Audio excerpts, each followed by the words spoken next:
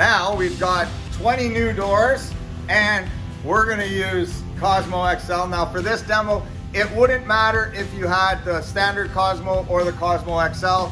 We probably won't be using any features that aren't on both, but this is what we got here at the factory today, so this is the one I'm gonna use. And we're also gonna employ our edge sander. Now, our edge sander's on the other side of the shop. So we're gonna go edge sand all 20 doors. We're gonna start the timer, and then we're gonna come here and run 20 through this cell, and we'll see what our time per door is.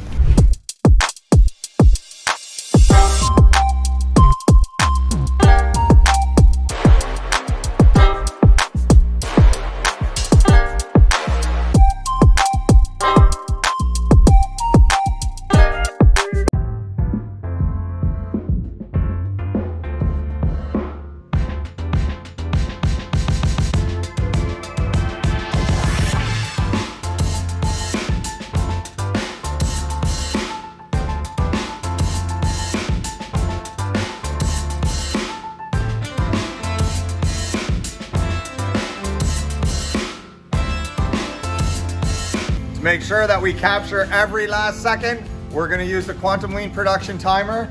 We're gonna start the timer as we do the edge sanding, so that timer will be running and that edge sanding time will be included in our overall time. So let's get sanding.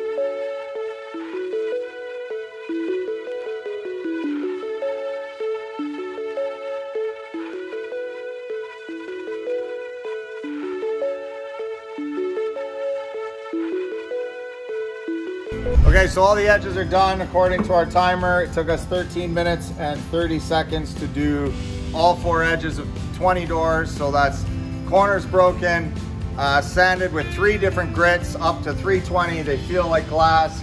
So now as we start running the doors through the robot cell, the Quantum Lean timer, we'll take that into account and you'll see our average time per door coming down and down and down. And when we get to the last door, that will be our time per door. So let's fire this up and get going.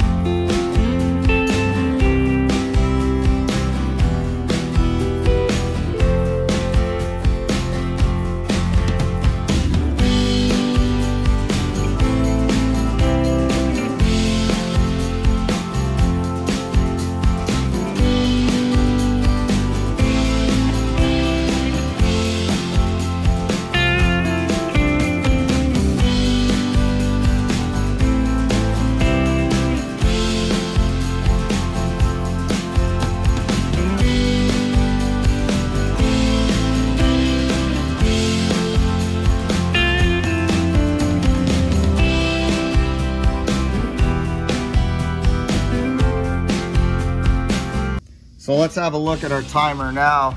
Average time 2 minutes and 40 seconds.